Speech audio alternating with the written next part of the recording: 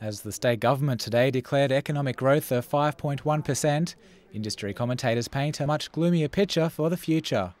Commerce Queensland says business confidence has plummeted to an all-time low. There was a Treasury forecast of 4.25% for 08-09.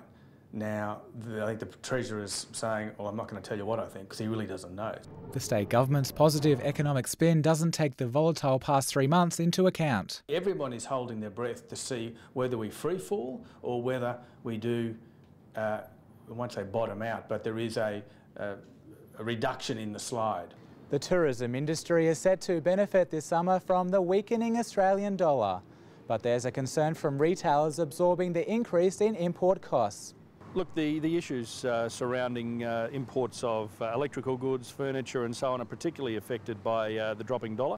Prominent business leader Keith Seymour says the resource sector will take a hit as international economies face recession. But it has a flow-on effect because they take less of our minerals and things of that nature, which slows down the economy to a certain degree.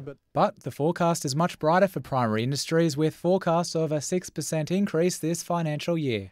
Brenton Garen, QUT News.